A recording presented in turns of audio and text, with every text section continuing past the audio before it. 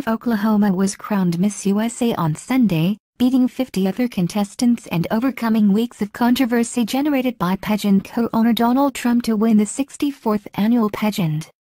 The 26-year-old winner was followed by first runner-up Eliana Guerra, 22, of Texas, and second runner-up Ania Garcia, 20, of Rhode Island.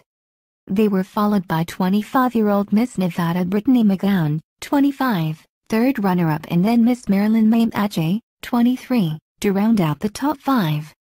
Trump, the pageant co-owner and real estate mogul, slammed Mexican immigrants in comments during his announcement that he was running for president. That led to widespread fallout against his business dealings, including the pageant. He wasn't present at Sunday's pageant in Baton Rouge, Louisiana. Guerra, who earned the first runner-up title, was one of 3 contestants with Hispanic heritage. Singers Travis Garland and former American Idol finalist Stefano Longoni kicked off the show with 3 songs Born on the Bayou, She's a Bad Mama Jamma and American Woman as the contestants strutted onto the stage and introduced themselves and their states. The pageant featured an evening wear and swimsuit competition as well as a personality interview. The preliminary contest was held earlier this week, and then the number of women remaining was progressively narrowed during the course of Sunday evening's telecast.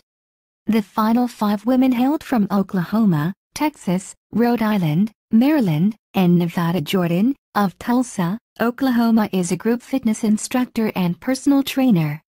She attended Boston University, where she earned a B.S. in health science and ran a self-defense workshop in her sorority, Alpha Phi. She has appeared in several national and international commercials and feature films, most recently, Hot Tub Time Machine 2, and has walked in fashion weeks in New York and Miami. She was recognized as an outstanding advocate by Children of the Night, a group dedicated to getting American children out of prostitution, and was the 25th. Olivia Jordan of Oklahoma was crowned Miss USA on Sunday, wearing a hot pink strapless dress as she deftly fielded the interview portion of the competition, saying the country needed to improve race relations to beat out 50 other contestants.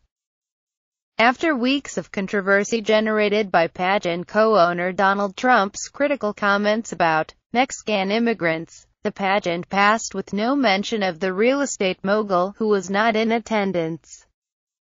Instead, the focus was on women like Jordan and others who'd worked hard to get to the stage. Jordan, who takes over from 2014 winner Nia Sanchez of Nevada, was a standout during the interview segment, when each contestant was asked 2 questions and given 30 seconds to answer each. When asked what the next big issue is that the U.S. needs to tackle, she said it was race relations. For more news, subscribe.